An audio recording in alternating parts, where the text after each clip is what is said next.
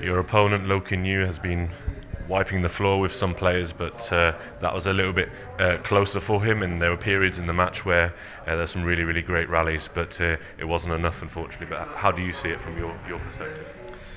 I think yes. I think I was playing actually well. I think there were a lot of crucial points where I think it could have gone to my side, and the game would have turned, especially in the first game, and things would have been in a different phase. I felt because I think I was patient enough. I think I was playing well. I was not making easy errors today, but I think a lot of credit goes to him. He was picking up all the shuttles, and he has been in good form lately. And yeah, I think it's a good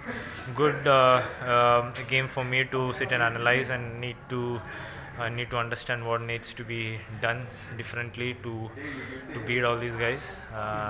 It's just world level, and it gets tougher and tougher. So you just have to be. You can't be upset about this. You just need to take it in a stride and find answers for the next tournaments.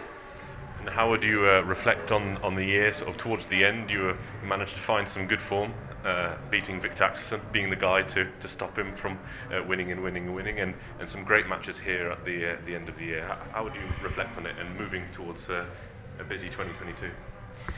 Yeah, I think it's a good 3-4 months for me.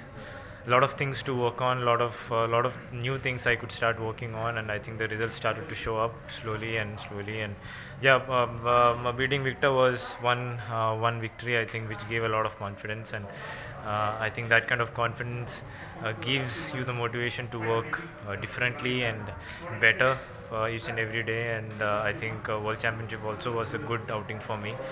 But yeah, would have loved to have a medal going back, but then that's how it is. You need to work even more harder to get that medal. So yeah. All the very best. Thank you.